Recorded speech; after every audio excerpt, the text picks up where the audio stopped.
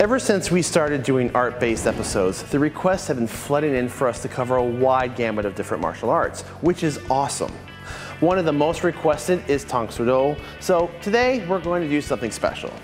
We are teaming up with Sensei Justin Ichikawa from T.O. Westlake Karate in Thousand Oaks, California, and also of the Sensei Ichi YouTube channel for a bit of an exploratory topic. Sensei Ichi is going to lead off, and then we'll come right back with the discussion.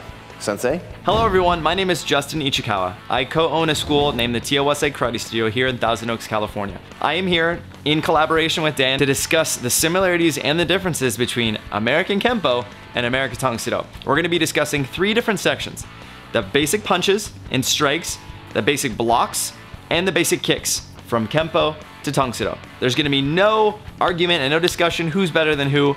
This is actually American Kenpo and American Tang Soo Do, a love story. So why don't you grab some popcorn and some red vines and follow along. So without further ado, here we have the basic blocks.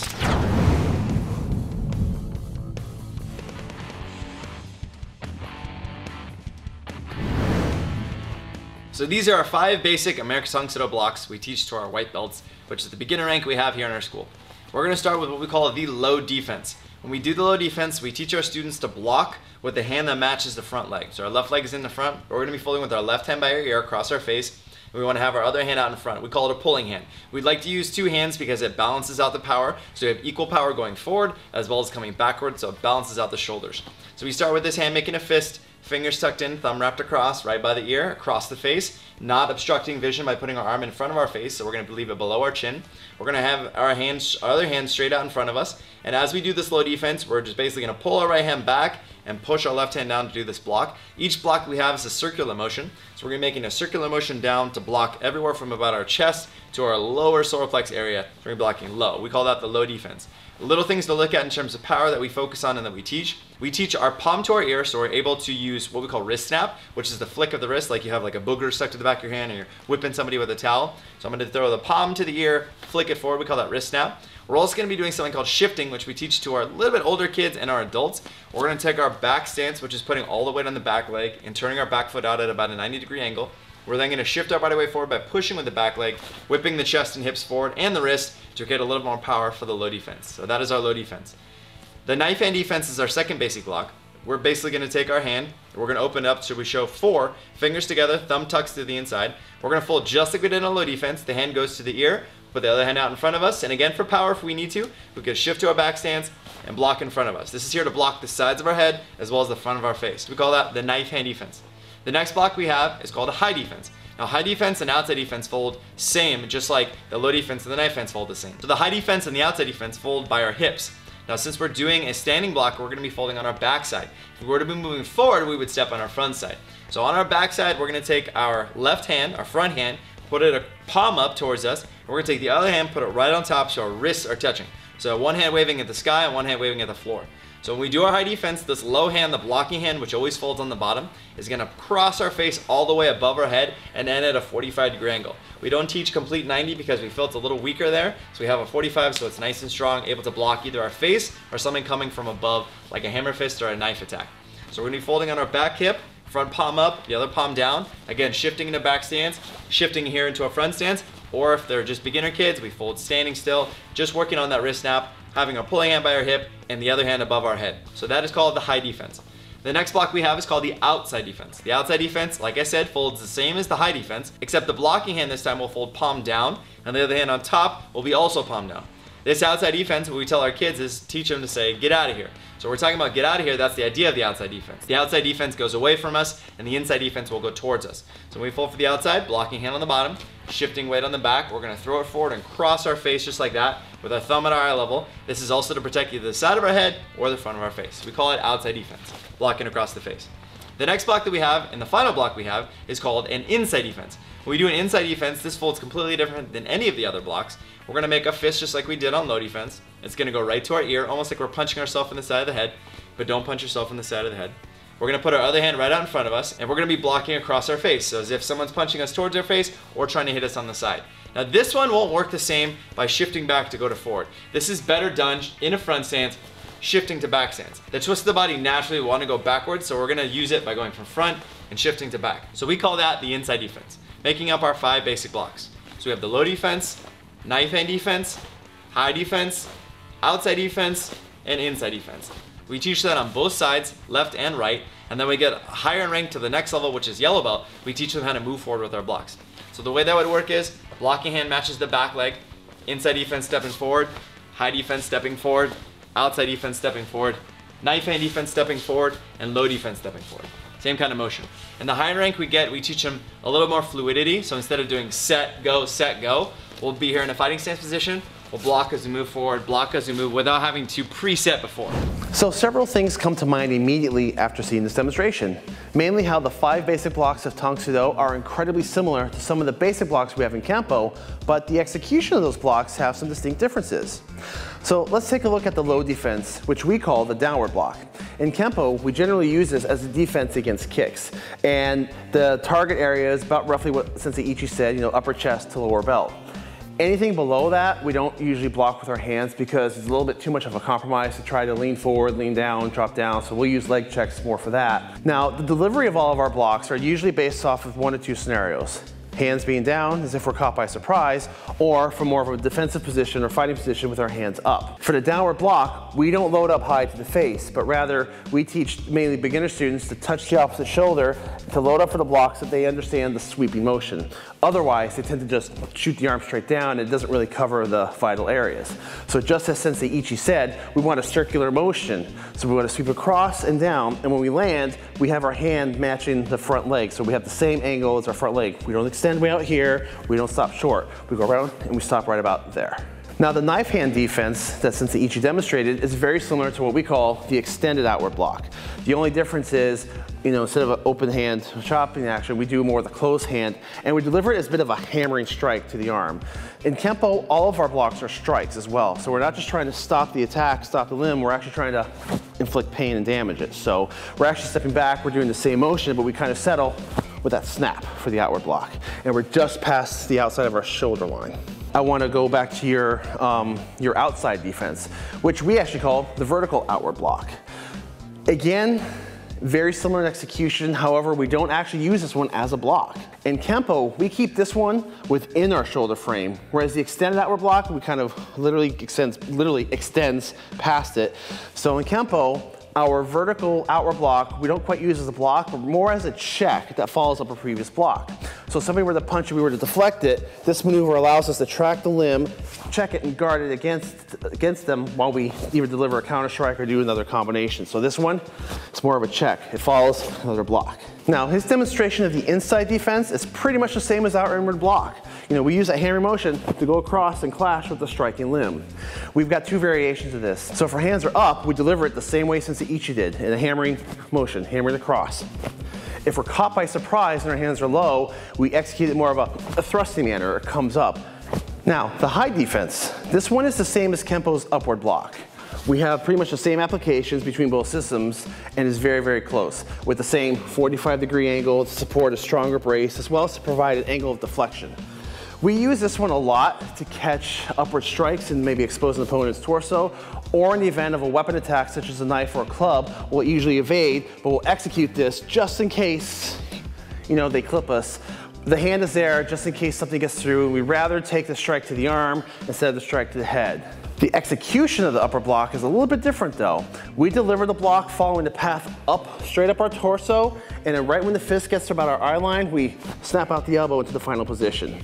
And we do this to keep our vital targets and center line covered during delivery. And we even return it the same way, so if we're gonna switch, we follow that same path.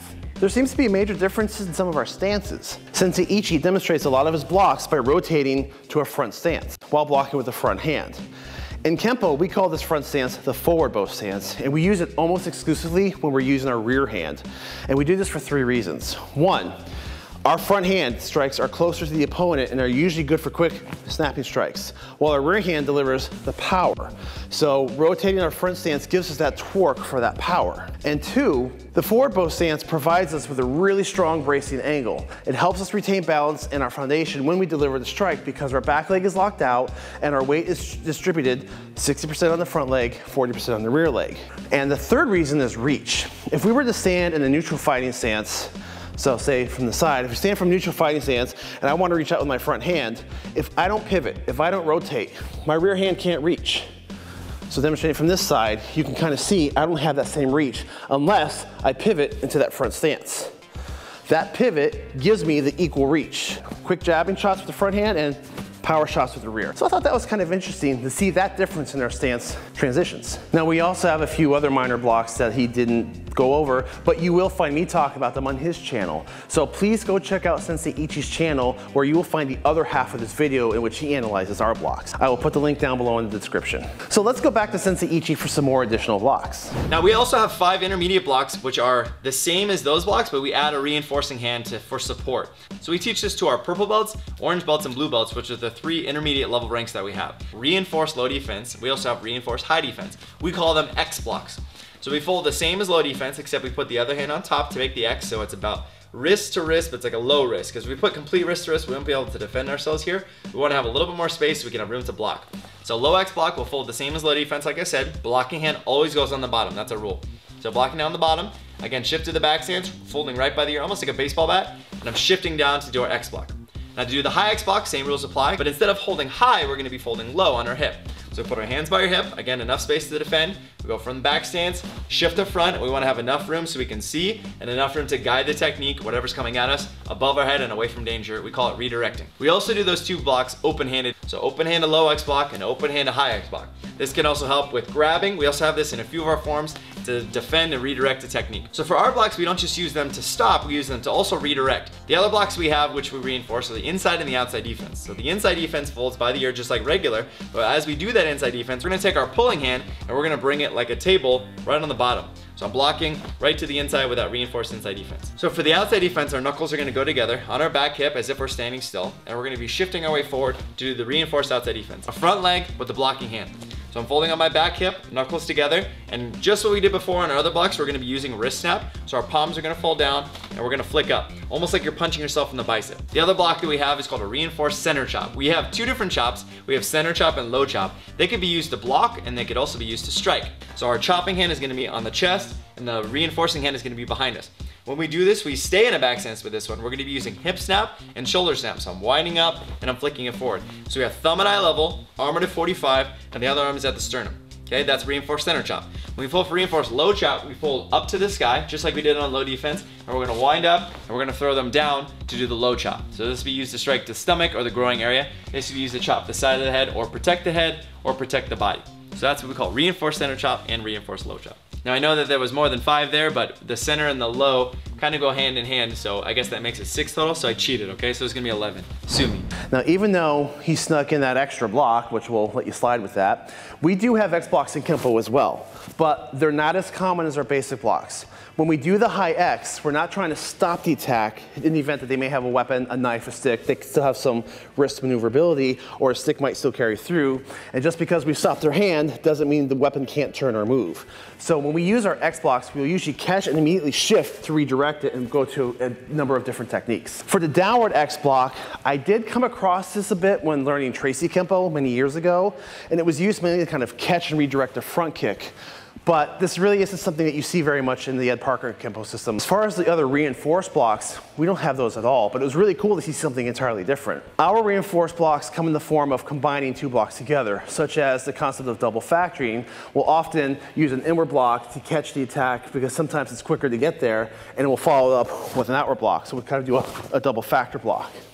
We also have what we call the universal block, which is usually an incoming round kick, and we're not quite sure necessarily where they're going to target because you can't always predict where they're going to hit you. So we'll use the universal block to kind of guard high, guard low, and it protects, it creates a little bit of a shield. As far as what you were demonstrating before, that's really cool. We don't have anything like that. And to close this episode out, let's take a quick look at how differently we apply redirection. When we use the knife hand defense in an interactive setting to defend, someone's coming at us with a straight punch, let's say, we're using it for redirection. So blocks could either be used as strikes like you do as well, but we use them for redirection and also for control after the fact. So for knife hand specifically, I'm going to be making a circular motion and blocking. I'm not going to be doing this full-on circle when I block. I'm going to be doing a little bit more with implementing wrist snap. So when somebody comes to punch, let's say they do a straight-on punch, I'm going to be meeting it, and as I'm meeting with it, I'm going to be moving around it to redirect to control. So when we are doing our blocks, we can use it to strike against the forearm and then follow up with a punch, or we can use it to redirect the technique, control it, and then bring that into a punch, into like a grab for a knee strike, let's say.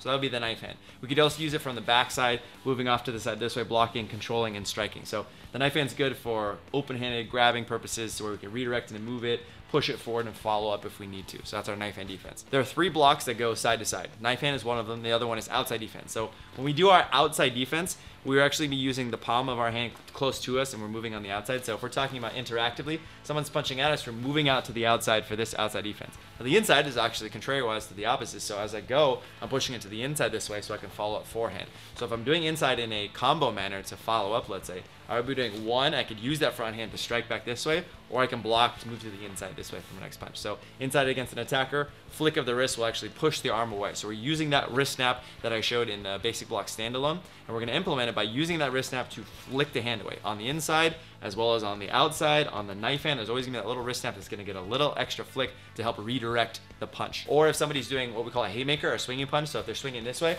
I could use the knife to drive in this way, I could use the outside to drive in this way, or if it's coming from, I could also be coming to the inside, booming, driving this way also to kind of redirect and move it around. So we can treat them as a strike as well, aiming at the wrist for weapon, and you could aim mid-form to wrist for everything else, but I wouldn't suggest aiming at the elbow or above, because if that happens, the hinge will just hit me in the face, and then it'll probably just, open-handed slap in the face is never a good thing unless I had it coming, or I owe him money, which I don't owe you money, do I? $5.